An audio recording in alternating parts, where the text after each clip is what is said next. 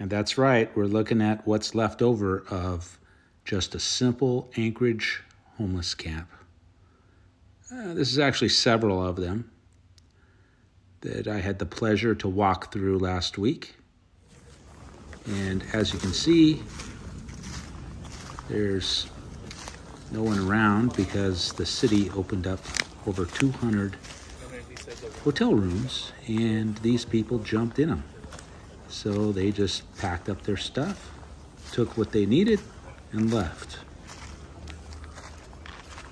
I'll let you soak it all in.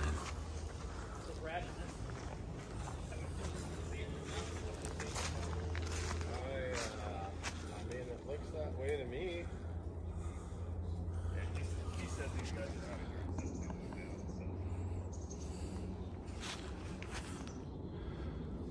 here.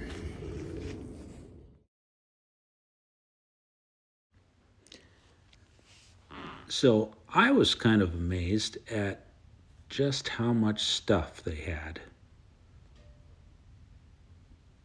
They had cleaned up, the majority of their tarps, but they were living here this is a all perfectly summer good couch, long. and I'm I'd say sad to probably see it 5 or go away 6 so months.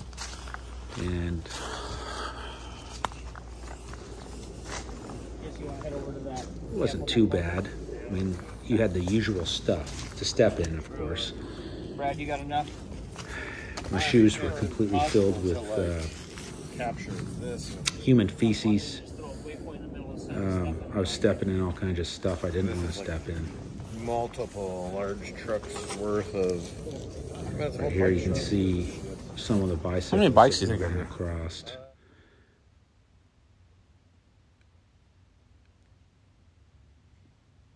I'm sure that, most of these are probably stolen. Well, I think they're stolen, but who knows? Maybe they were given free handouts by the city with these bikes. I don't know.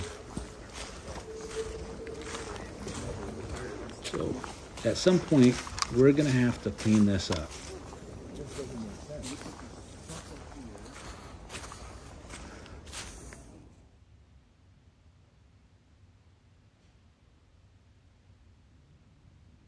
And this camp here really isn't that bad.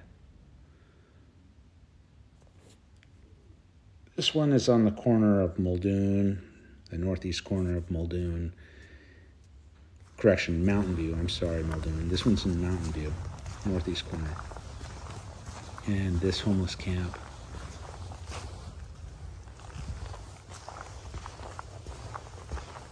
is quite elaborate. They have visqueen all around to block the wind. Hello? Hello? Hola, ¿cómo está? They had a dolly over here. It looks like it belonged to an airport. They probably got that from Merrill Field. There was a lot of suitcases that I observed off camera that were full of food. And you could see that animals had gotten into them, bears had gotten into them.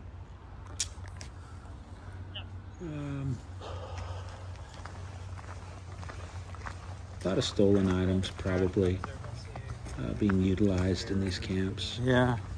A lot of Hello? high-dollar tents. Morning, are you home? I know the city gave out quite a few of them over the last year. We're trying to drop off some stuff. All right. And it looks like they're being utilized. Okay. There's a shower in this one.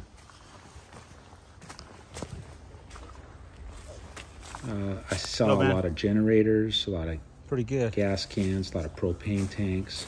Found a lot of burned down tents. Here's a suitcase full of food.